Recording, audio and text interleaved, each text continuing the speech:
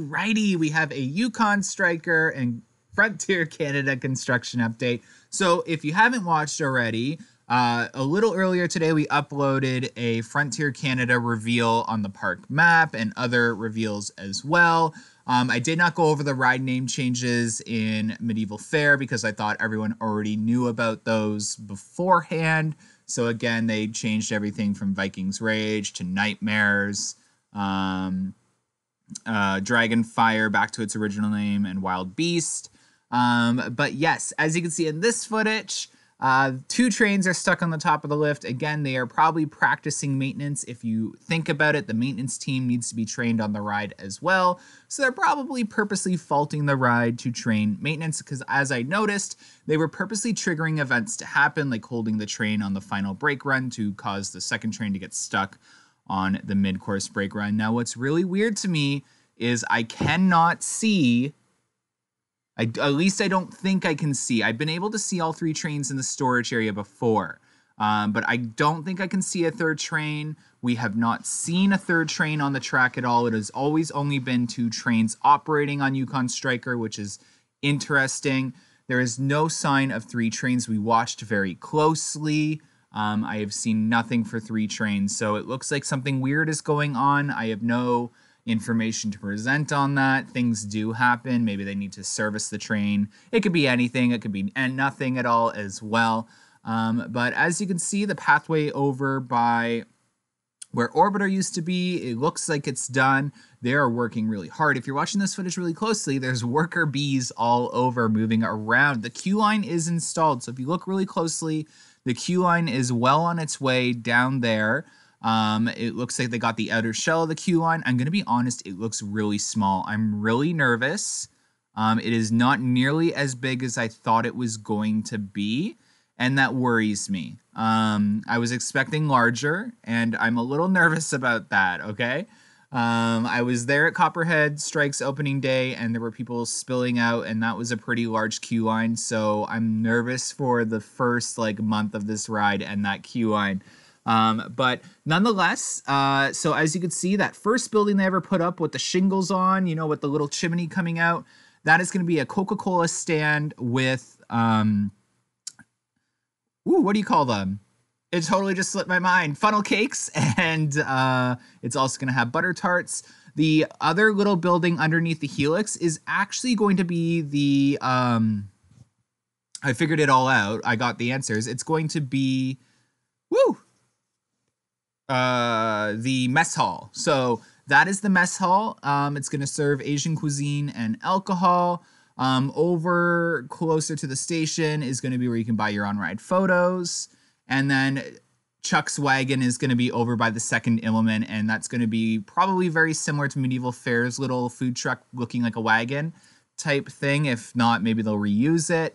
So that is what's going to happen. They're also building what looks like a building around the turnout of the station, and that might actually be either the place where they're going to serve beverages and snacks, or it's going to be a reuse of Mindbusters bar that they had last year. And then there's that one place going over by Orbiter by the looks of it. It's either Orbiter or near Mindbuster. It could be anything. The map was a little confusing to read. It would say E4, but the building's actually an E5.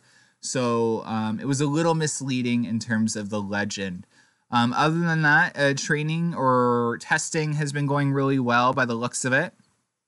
They got a new structure for another building all lined up, so you can see all the walls stacked on top of each other just next to that new building under the helix.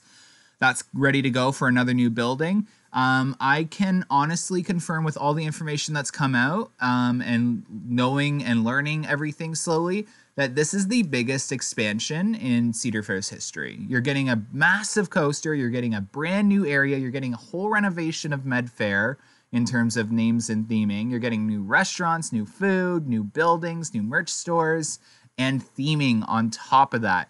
So this is bigger than Copperhead's expansion. I was there, I witnessed it. It actually wasn't that large. It's a new midway at most and a remodel of a restaurant. And then the coaster itself, that's really well themed. And then Yukon Striker is actually a whole new area with some remodels of restaurants and some brand new restaurants as well. and some really awesome theming on top of that. So this is the bigger renovation and the bigger expansion. And I'm really excited. I can't wait to show you guys in person very shortly what this is going to look like. They are really rushing. I am getting nervous. I'm going to be honest. I don't know anything about construction. I don't know anything. You know, sometimes things can move really rapidly, but this does not look like it's going to be ready for Yukon Striker's first rider auction or even opening day. So this is getting nervous. I'm a little nerve-wracked. So yeah, other than that, I don't know if there's too much else to discuss. You have the new events tent over in the Kingswood Theater area, and you got that brand new power station near the tunnel for the queue line on Backlot Stunt Coaster. It looks like they're rerouting the exit of Backlot Stunt Coaster, and maybe they'll only have one queue that goes through the tunnel. I'm not quite sure yet, but that's what it looks like from the footage. And yeah, they have tons of brick in storage ready to be laid down. There's some in the parking lot storage. There's some laid all alongside Mindbuster. And from what we know, again, Craigo lives right next to the park, and he's telling me they're testing this thing all night. And we're talking really late into the night. And from what I've seen, they start testing around between like 1 and 3 p.m. and they go until late at night. So they're really testing this thing. It's always going. So if you want to check this thing out in person, obviously off property, definitely go between those times and you can see it. It's really cool to watch. It definitely makes a lot of noise going up the lift hill, but it is a really beautiful coaster and it's awesome to watch it. But yeah, other than that, hopefully oh, I did leave one thing out. So the station is looking really nice actually. So it's now almost fully enclosed wall-wise. So they'll probably start putting on the roof and then the theming along the side, but it is looking really nice. It definitely stands out. It's a really tall station. Again, the drone footage doesn't do it justice, but when you're a person standing down there on the pathway, that's going to be a really large station. So I can't wait to see that. But yeah, hopefully you guys really enjoyed this footage. Hopefully this was a good update for you guys. Hopefully you're just as excited for Yukon Striker and Frontier Canada as I am. Don't forget to hit that like button, subscribe if you haven't, and share this video for others to enjoy. And also, if you really want to check out a vlog we did today while we were flying and filming this update, we posted a vlog on Amusement Outsiders, so go check out Amusement Outsiders on YouTube. I'll link them down below, and there's a special vlog for today on there. Thanks so much for watching, guys. Have a good one. Bye.